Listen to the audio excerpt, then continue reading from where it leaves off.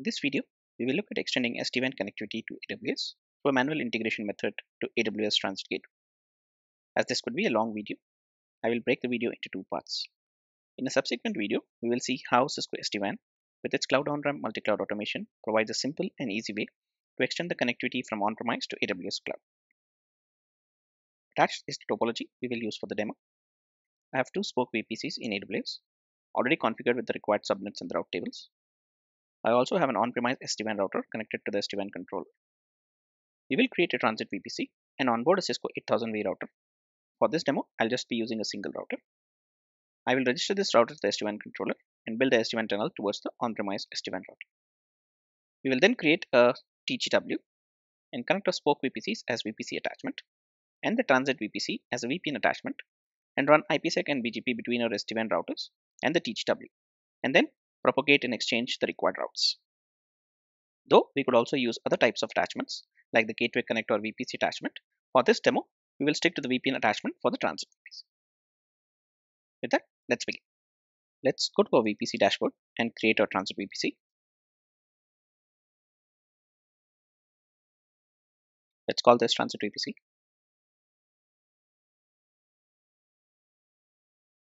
Let's give it a CADR of 10.10.13.0/24. Let's create an intent gateway. Let's call this transit VPC IGW.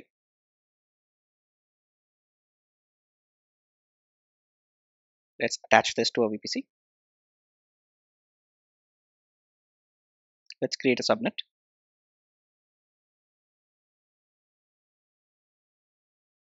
Let's call this transit VPC subnet.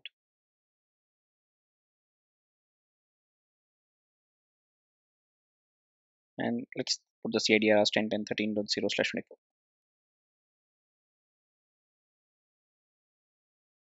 Now let's edit the subnet settings to allow public IP assignment. Let's go to route tables and create a transit VPC route table. Let's call this transit VPC RT. Choose a VPC. Let's associate a subnet now.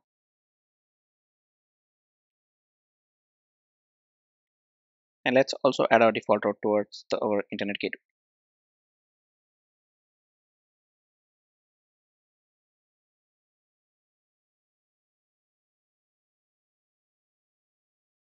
Let's now onboard our Cisco 8000V into our transit VPC. Let's go to our vManage dashboard. We already have our on-premise SD-WAN router up and running. Now let's go to templates.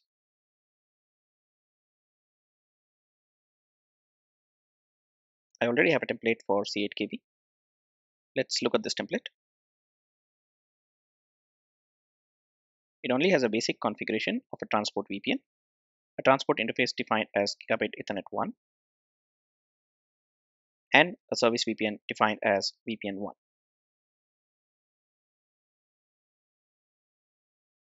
Let's go ahead and attach this template.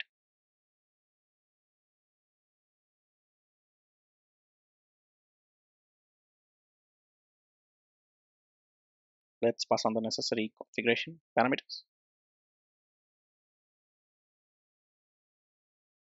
Let's call this AWS TGW RTR, system IP of 666.61 and a site ID of 600.600.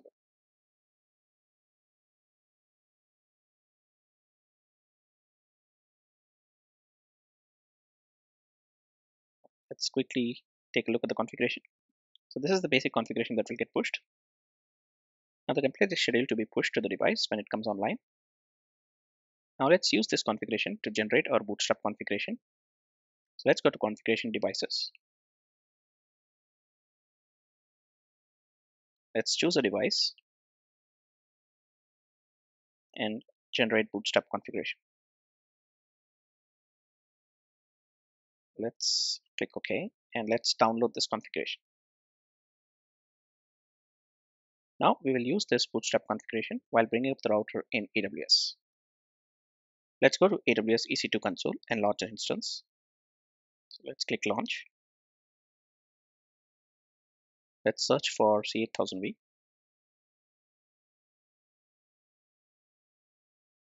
Let's choose BYOL Let's click on previous versions. I've already subscribed to the software, so let's continue with the configuration. Let's choose the version as 17.6.2 and the region as EU London. Let's continue to launch. And here I'll use launch from EC2. Let's choose our instance type as T3 medium. Let's configure. Let's choose a VPC as transit VPC. Let's come down and use our bootstrap configuration as a user data. Let's choose as file and then select a file which we just downloaded.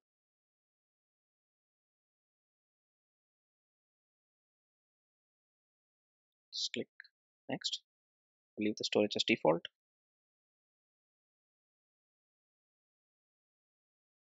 So let's create a new security group. Let's call this SSH and ICMP and open up SSH access and ICMP access.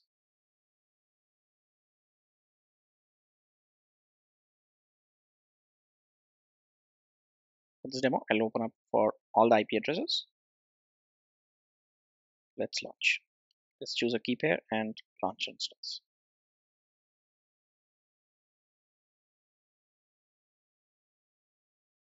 Now this will take some time and I will pause the video and come back once the instance is ready. Now our instance is up and running.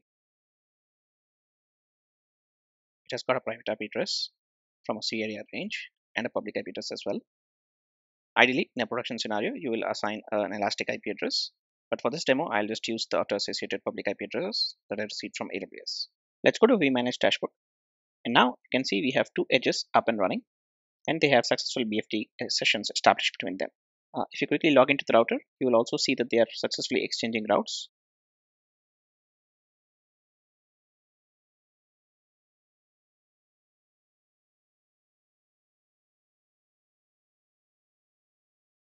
The transit VPC router is now learning the routes from the on-premise router as well.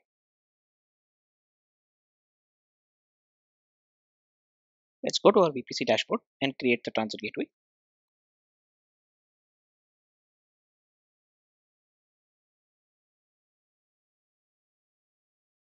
Let's click Create Transit Gateway. Let's call this SDWAN TGW. Let's use 64512 as the TGW ASN and disable default route table propagation, as we will be creating separate route tables for our VPCs.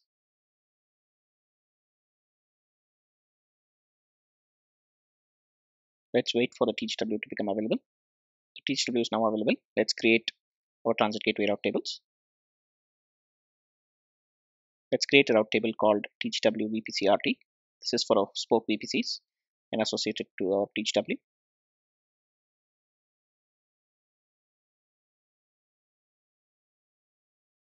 Let's create another route table called TGW Transit RT for our transit VPC.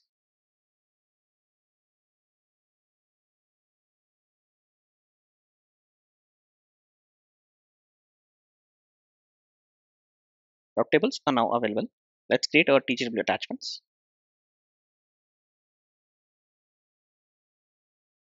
Let's create our first attachment. This will be a VPC attachment for our spoke VPC1. Let's call this TGW VPC1 ATT. Choose the TGW, leave the attachment type as VPC, choose our VPC as VPC1. Let's create. Similarly, let's create one for VPC2.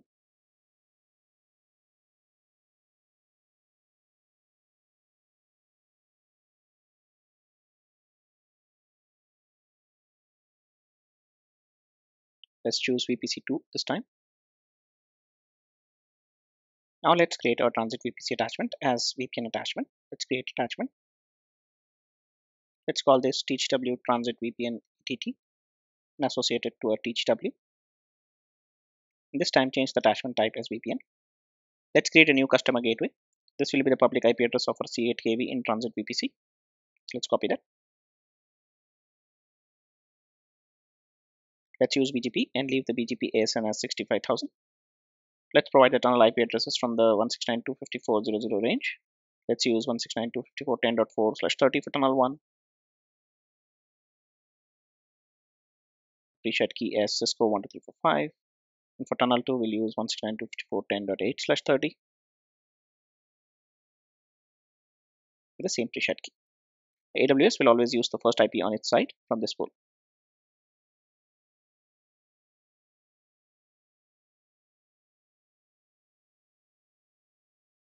Let's go to customer gateway. This is now available. Let's go to site-to-site VPN connections. And if we go to the tunnel details, we have 2 tunnels which are currently marked as down. Let's take a note of their public IP addresses, as we will need them while configuring IPsec on the C8KV in our transit VPC. Let's go back to transit route tables and associate our attachments to the respective route tables. Let's click Associations, Create Association. Let's choose our VPN attachment. Let's choose our VPC route table. Let's go to Associations, Create Association. Let's choose our VPC1 attachment. Similarly, let's go ahead and associate our VPC2 attachment as well.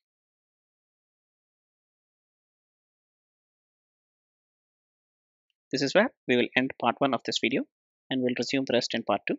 So see you in the next video. Thanks for watching.